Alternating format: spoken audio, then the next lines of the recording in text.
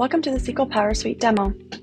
In this demo, we will show you how to set up and utilize Inline Analytics to prioritize your analyst workflow and reviews of regulated entity submissions. Inline Analytics helps to reduce the manual effort associated with ongoing risk assessment by giving review analysts an instant visual of risk areas. Inline Analytics uses predefined thresholds to monitor and flag risk levels within a filing. In the web portal, depending on which risk range the submitted value falls under, Inline Analytics will display a different color, either green, yellow, or red. Green indicates that all of the concepts being monitored by the system are within an acceptable range.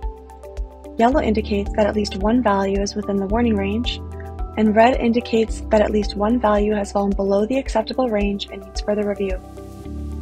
An analyst can also evaluate these at-risk values in more detail by opening up the form. Here within the balance sheet, Inline Analytics appears in real time at the concept level, where different thresholds can be applied to these concepts based on certain filing periods that have been specified in the system. Hovering over the value will reveal a pop-up, where the analyst can review the exact threshold being applied to the concept. If there is a previous filing for comparison in the system, Inline Analytics will show an arrow up or down to indicate the absolute value change from the previous submission as well as the percent value change, which is what you can see here.